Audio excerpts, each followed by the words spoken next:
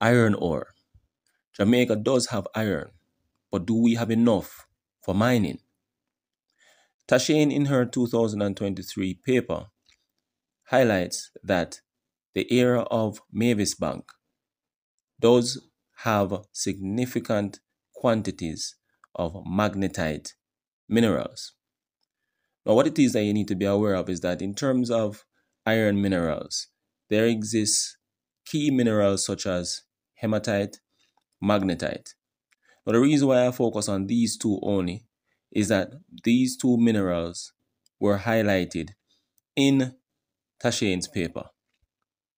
Now, as it regards to what are some of the uses of iron, well, the production of steel stands out. As you should be aware, in Jamaica, we can see a lot of construction taking place. So that shows that kind of application.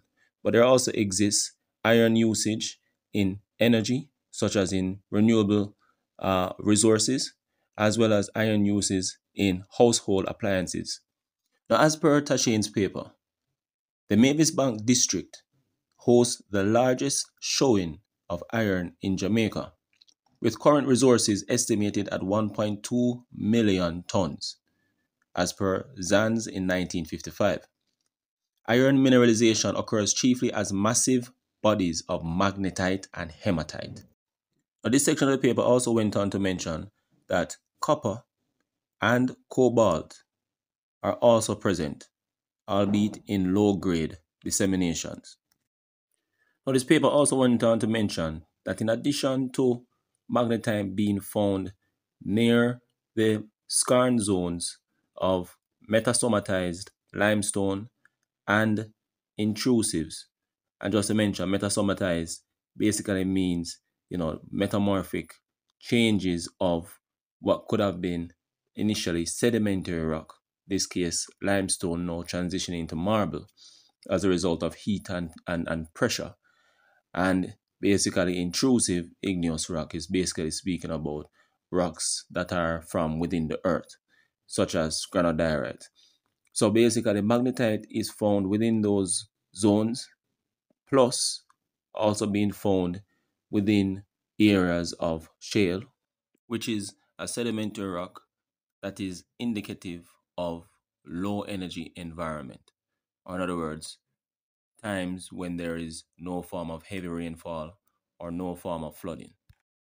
Other minerals this paper went on to mention include diopside, epidote, chlorite, and sulfides such as pyrite, pyrrhotite, and chalcopyrite.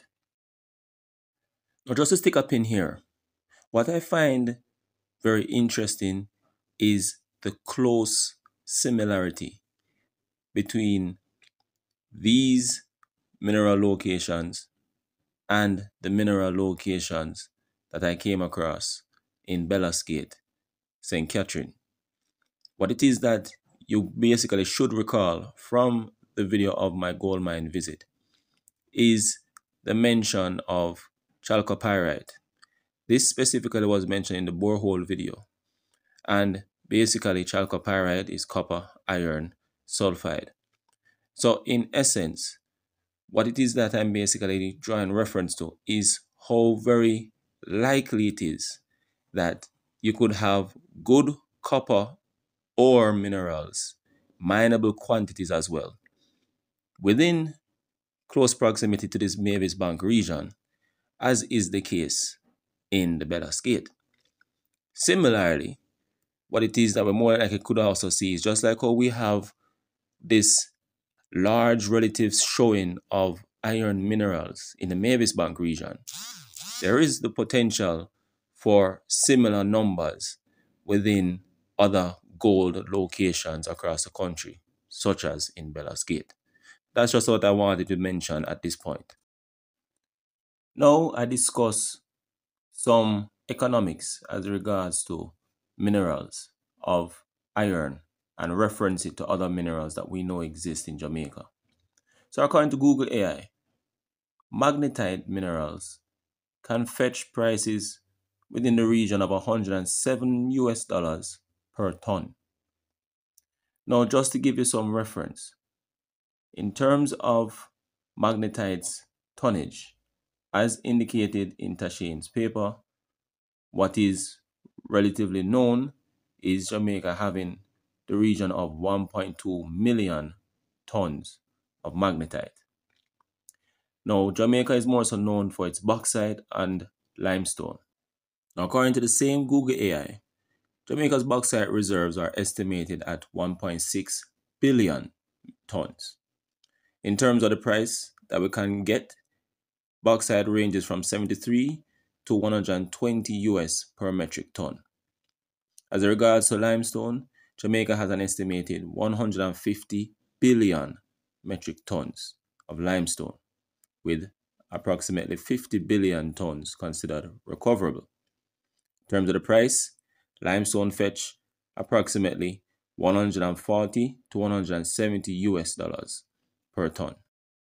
Now, without me even having to go into the deep maths, you should be able to gather that based on the sheer quantity in bauxite and limestone, Jamaica stands to earn more in mining of these minerals relative to magnetite with its mere 1.2 million that we know of currently. Having said this though, this doesn't mean that in terms of local usage, Jamaica cannot get some degree of mineable value. So in essence, even if it's a case that we may not have enough for export quantities, Jamaica should consider positioning itself to utilize its magnetite for local needs. Now, what it is now that you should also look at is the sheer vast difference as regards to the value of the minerals I mentioned a while ago relative to gold. Gold's measured in ounces can attract the range of 3,400 plus US dollars. Now that is crazy numbers. So I can see why now there's all of this big buzz and drive for Jamaica to really be finding gold amongst our shores. So now then, in closing, here are my final points. Tashane's paper did mention that origin of the magnetite and other iron minerals within the Mavis Bank region is theorized to arise as a result of hydrothermal and meteoric waters. Now, if you did listen my geothermal video, I would have made mention of hydrothermal waters and it's acting as a source of the hot springs in the Bath St. Thomas region. If you had also listened to my borehole video in reference to the gold mine in Bellas Gate, I theorized the geologic history of that region to hydrothermal environments.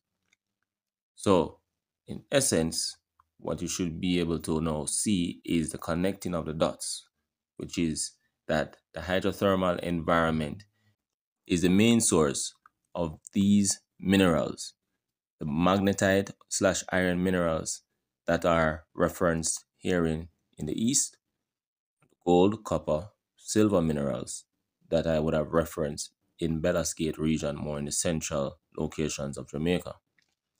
This basically is me trying to add support to my earlier claims that it is likely gold is also nearby this region here in the eastern section of the country. And as a matter of fact, geophysics would have made declaration of their exploration efforts in the Hunger Valley, I believe in St. Thomas. And likewise, or similarly, iron minerals should be nearby that Bellas Gate, central Jamaica region there. And that too is attributed to basically the gold environments, hydrothermal environments. So yes, very nice work here.